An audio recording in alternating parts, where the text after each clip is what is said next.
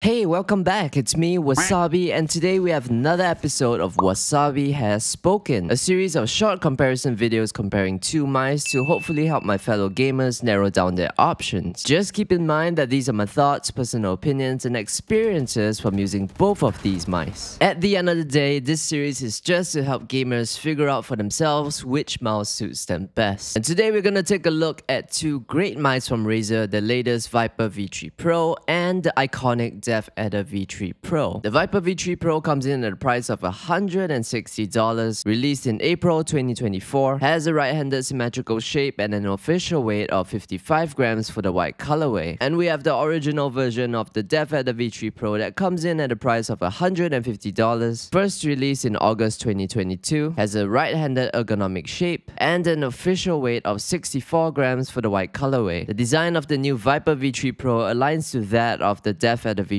Pro, and really they look very similar to each other. But I must say that the DeathAdder V3 Pro looks a lot more appealing and interesting with the ergonomic curves. The Viper V3 Pro is the newer of the two and does feel a lot more solid with its build compared to the earlier DeathAdder V3 Pro. I got my DeathAdder just last year and I can't be sure if they've improved the build quality from more recent batches, but between the two that I have on hand, the Viper feels like a more premium and solid feeling mouse. Great coating on the Viper that seems to handle sweat very well from my experience. I personally don't enjoy the coating on the DeathAdder V3 Pro as it feels smooth when your hands are dry and gets very slippery when your hands get wet. Both of these mice include grip tapes which help, but if you want to use the mouse without grip tapes, the Viper V3 Pro would be your best bet. Razer optical mouse switches Gen 3 on both of these mice. Personally, the clicks feel much nicer with better tensioning on the Viper V3 Pro than my DeathAdder V3 Pro. Side buttons of the Viper are good, but a little mushy towards the end. The side buttons on the DeathAdder V3 Pro, on the other hand, I find to be very nice to use. They are large in size and have little to no post or pre-travel to them, which makes them feel very instant to press. Scroll wheel on the Viper has a much better quality build. Steps are tighter with more feedback and without feeling too stiff. It also feels a lot nicer to click than the DeathAdder V3 Pro scroll wheel in my opinion. Quite a noticeable difference in the weight on paper and how it feels in your hand between the two. Some gamers prefer mice with some weight to it, but if you want to experience the absolute lightest weight between these two options, the Viper would be something you should check out. Tech-wise, the Viper V3 Pro is fitted with Razer's latest sensor that goes up to 35,000 dpi and allows you to adjust your dpi with single-step increments, while the DeathAdder V3 Pro sensor goes up to 30,000 dpi and does not allow for fine DPI adjustments like the Viper, but it's not something I would consider to be very important. Both mice are able to achieve a wireless polling rate up to 8000 Hz, but the Viper V3 Pro comes with a hyper polling dongle as standard, while the DeathAdder V3 Pro Original Edition does not. Choosing between these two mice is pretty easy. I would just choose based on your preference for an ergonomic or symmetrical shaped mouse. If you are unsure which you prefer, the shape of the Viper V3 Pro would be a much safer choice. It's very much Razer's take on a universal shape that provides a good amount of support, then many people have found it to be rather comfortable. It also works with a wider variety of grip style variations for different hand sizes over the DeathAdder V3 Pro. There is something about the side flares of Razer mice that feels a little awkward and uncomfortable for a number of people including myself, but between the two, the side flares are not as annoying on the Viper V3 Pro, with its symmetrical shape and flatter sidewalls that gives you a bit more flexibility to position your fingers along the side. An ergonomic shape like what the DeathAdder has feels best when you have the right hand size for it, because ergonomic shapes are usually meant to feel as natural and comfortable to hold with their curves and angle down to the right, but everyone's hand size is a little different. If you have medium to large hands, it should work well with a relaxed claw grip or palm grip styles, or at the very least just a palm grip. With my hand size of 17.5 by 9, I can use it with a palm grip, but it's not the best feeling palm grip I've ever felt on a mouse. It's not unusable, but I personally prefer a greater level of comfort with my experience using such a grip style. For Valorant, my preference leans more towards the Viper V3 Pro for me because it's a lot easier to micro adjust with its size. The DeathAdder is a mouse that I strangely enjoy using for a game like Overwatch 2 over the Viper V3 Pro, but I believe it's because I used it heavily mid of last year and I just sort of got used used to it and made it work for me. On Modern Warfare 3, I prefer the Viper for the reason of its size and control over the mouse, and I gotta say that the lighter weight is enjoyable for a faster paced game like this. So which has more value for money? Well, if coding and polling rates above 1000 Hz is not something you find very important, then you should be able to find a DeathAdder V3 Pro much cheaper these days. And that on its own is pretty great value considering the tech that you get. But if high polling rate and a good coating is what you want with your Razer mouse, then they have a version of the DeathAdder with a smooth touch coating and comes bundled together with a hyper polling wireless dongle. So choosing between the DeathAdder bundle and the new Viper V3 Pro, I feel that in a way you get more value with the Viper V3 Pro because of the new sensor and lighter weight, which is something that many gamers look for these days. So which mouse for competitive gaming? Well, you can't go wrong with either because they are both top tier performance mice and are very much used by many esports professionals today. The best all-rounder mouse that you can use comfortably for day-to-day work and has the performance with the latest tech in the gaming mouse would be the Viper V3 Pro for me. The Viper feels the smaller of the two and it has an accommodating shape that works with many grip styles, and the coating itself provides an excellent amount of grip for gaming. But if you have a strong preference for an ergonomic shape, then it can only be the DeathAdder, but I would recommend it only if you have the hand size for it because many gamers have found it to be too big. I wouldn't recommend any of these mice for small hand sizes. My hand size is 17.5 by 9 and the Viper V3 Pro, which is the smaller of the two, already feels a little too big for me. If the mouse was any larger, I would have to hold it in a way that doesn't feel perfectly natural and would be uncomfortable for long hours of use. It's always best to have a mouse size that feels good for you so you can have the most comfort and enjoy the benefits of the shape with how it was designed to be. So if you have a small hand size, I would suggest to consider mice from other brands. Overall, I prefer the Viper V3 Pro because it's more fitting for my hand size and the coating is great. But I will say that if the DeathAdder V3 Pro was smaller in size with maybe the flares a little more tamed with its design, I'd pick the DeathAdder any day of the week. It's a shame they don't offer different sizes with this mouse because many gamers have been wanting a smaller size with the same tech for a very long time, but most have moved on to other brands because of that. I would say that if this is your first time going for a Razer mouse and you want to use a top tier Razer mouse, then the Viper V3 Pro would be the safest pick of the two. If you're already using a DeathAdder V3 Pro and you love how it feels, then I personally would just wait for Razer to release a V4 Pro or check out other options from other brands. If you're curious to know more about either of these mice, I've done a review on both of them and it goes into more detail of what you can expect from the product itself, some things I like about them and some things I feel could be improved. But anyway, thank you for watching. If you enjoyed the video or found it helpful in any way, please leave a like and subscribe to support the channel, and I guess I'll see you in the next one.